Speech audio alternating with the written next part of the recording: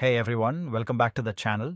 Today we're diving into some cool updates coming to Linux Mint and LMDE 7. So get comfy and let's talk about what's new. Hey folks, what's up? Today we're going to break down some super exciting news from the Linux Mint project. If you're into Linux, you'll definitely want to stick around for this. So let's get right into it. All right, so first off, Linux Mint is making a big move with LMDE 7. The project leader, Clement Lefebvre, just revealed in the monthly newsletter that the next major version of LMDE, which is based on the upcoming Debian Linux 13 Trixie series, will now support OEM installations. What does that mean? Well, with OEM installs, Linux Mint can be pre-installed on computers that are sold all around the world.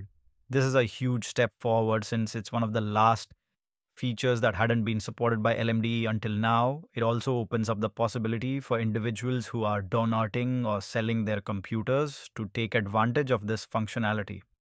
It's really a game changer for both manufacturers and end users alike. Moving on, there's more awesome stuff coming up in the Linux Mint ecosystem. Clement also mentioned that the Nemo File Manager, which is a core component of the Cinnamon desktop environment, is getting a cool new update. The search functionality is being enhanced with a new filter that uses regular expressions to find files by their file names. This means you'll be able to locate your files even more efficiently. Imagine searching for files by patterns and getting incredibly accurate results. It's all about making your workflow smoother and faster. This update will be rolling out in an upcoming Nemo release, so keep an eye out for that if you're a Linux Mint user. Now let's talk about the Cinnamon desktop environment. For those of you who are excited about the Wayland session, yes, it's still considered experimental, but there are some promising improvements on the horizon. The Mint team is working hard to add support for keyboard layouts and input methods on the Wayland session. While the Wayland session is already functional as of Linux Mint 21.3, there's still some work to be done, especially when it comes to supporting toolkits and input for Asian languages. Clement mentioned that the team just needs a bit more time to finalize and properly test these features. If you're an early adopter of Wayland on Cinnamon, this update is definitely something you'll want to check out. And lastly, we've got some technical but important news about the Cinnamon desktop environment itself. The developers are planning to change the version numbering for CJS, the JavaScript engine that powers Cinnamon. From now on, CJS will be versioned according to the Mozilla JavaScript engine it uses, and it will update independently from Cinnamon.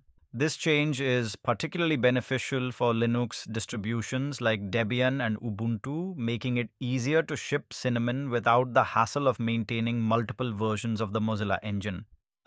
It's a behind-the-scenes update that promises to streamline things significantly for developers and users alike. So there you have it, a quick rundown of the major updates from Linux Mint and LMDE 7. Whether you're a developer, a power user, or just someone who loves a great Linux distro, these changes are set to enhance your experience big time. If you enjoyed this video, be sure to give it a thumbs up, subscribe to the channel for more updates on Linux Mint, and hit that notification bell so you don't miss out on any future videos. Also, leave a comment down below with your thoughts on these new features. What are you most excited about? Thanks for watching, and until next time, keep on tinkering and stay awesome.